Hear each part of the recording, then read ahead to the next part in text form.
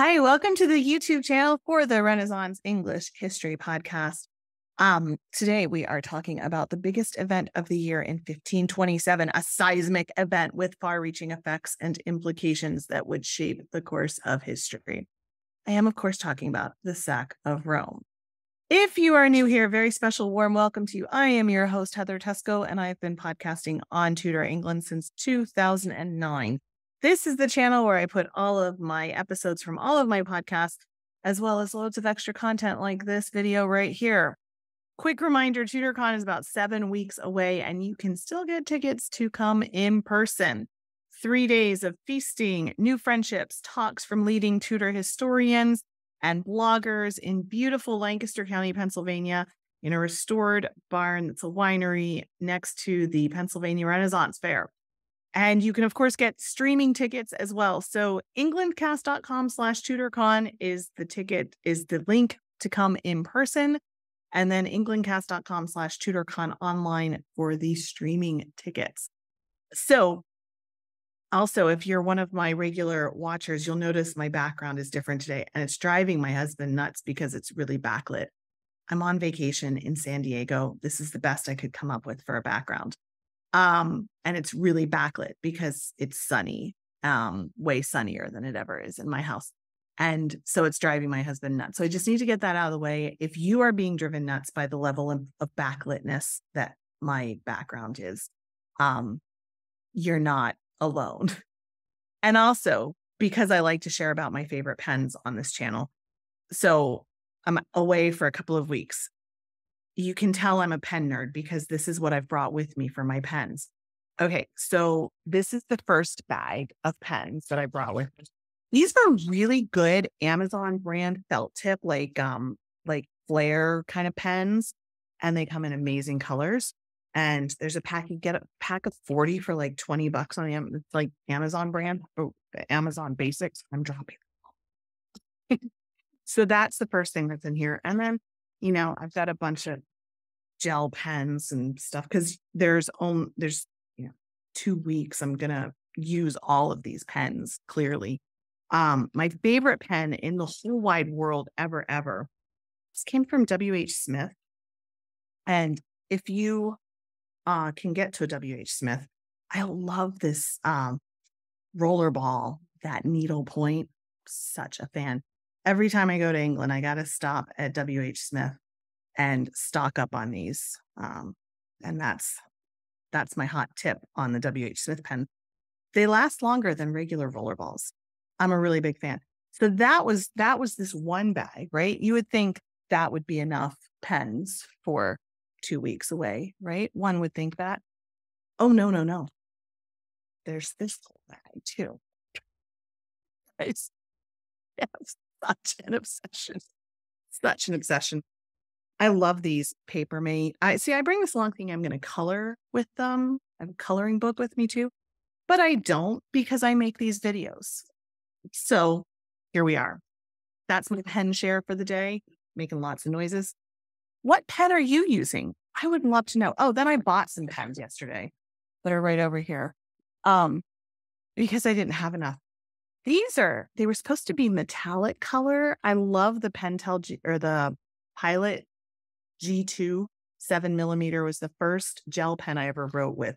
Remember very clearly, a woman at my office brought it back and to my cubicle and said, "You got to try out this pen. It's amazing." It was the year 2000, all the way back to the year 2000. And then I bought a pack of them at the grocery store, and I've always been a fan. But anyway, they're supposed to be like metallic colors. So I gave them a try, and I'm not super impressed. I mean, they're all right. I'm not super impressed. But yeah, you guys, I have issues. I have pen issues, super pen issues. Now, you came here to find out about the sack of Rome. So I'm going to talk to you about the sack of Rome. Okay, let's get into it. The sack of Rome. This was not merely a skirmish between nations. It was a convulsion that shook the very pillars of society and cultures across the continent, set off a chain reaction.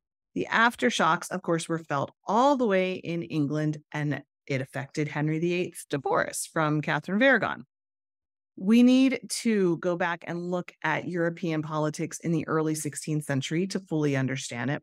Of course, it was a complex chessboard of alliances and rivalries: France, Spain, Holy Roman Empire, the papacy, England, with, a ceaseless struggle for dominance.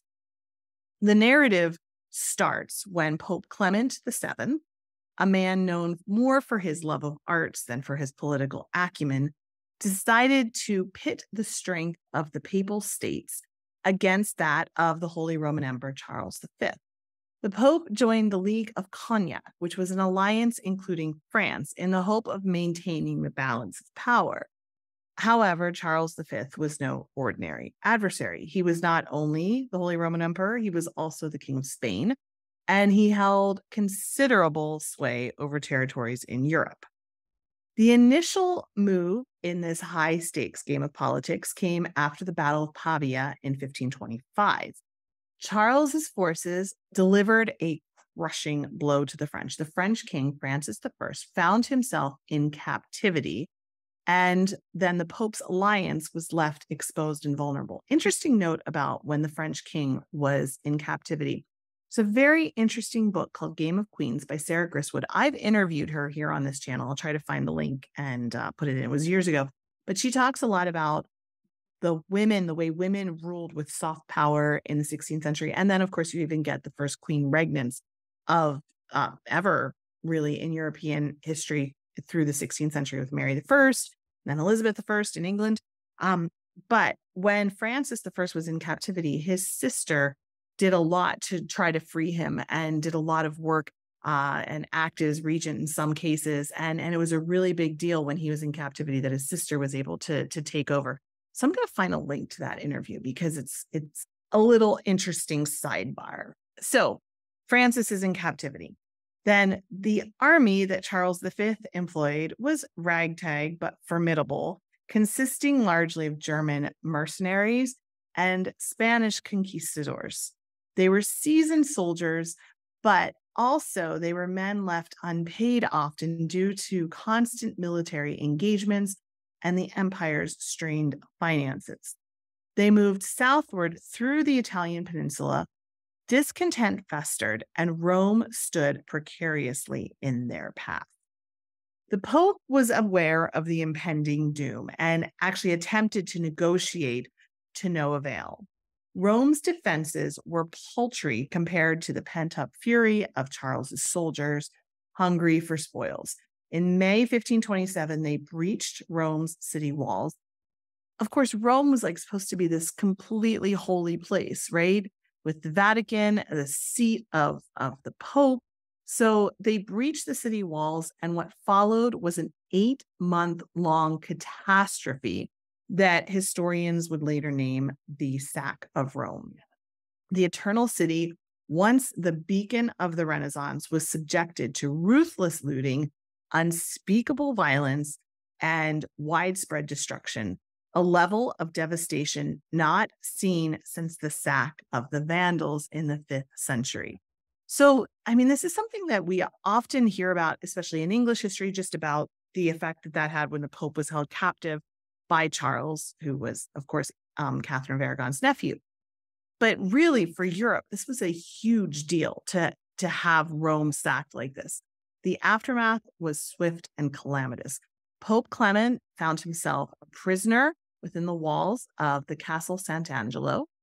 His spiritual and temporal authority was greatly diminished, and the once majestic city of Rome lay in ruins. The repercussions were felt far beyond the city walls. The Italian wars raged on, with Italy becoming a battleground for foreign powers. However, of course, this reached even England, like we talked about. Henry was embroiled in his battle to get free of Catherine of Aragon, seeking an annulment, and the sack of Rome placed the Pope under Charles's control, which would influence the result that Henry would get. Clement probably feared further antagonizing Charles and became increasingly reluctant to grant the annulment. The Pope's inaction over the matter drove Henry to take the decision of immense consequence, which would be breaking away from the church and founding the Church of England with himself as the head.